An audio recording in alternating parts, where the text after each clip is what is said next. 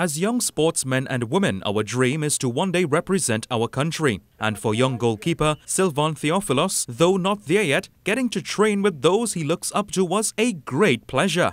Well, I feel really good to know that I'll be training around these, high-class fellas, and it's a blessing to see. He was shocked to be given that opportunity and hopes to use this chance to build on his dream. A lot, actually, a lot. Taking my confidence boosts very high and make me feel more confident that I can make it to the national team. His main goal is to one day play in Europe.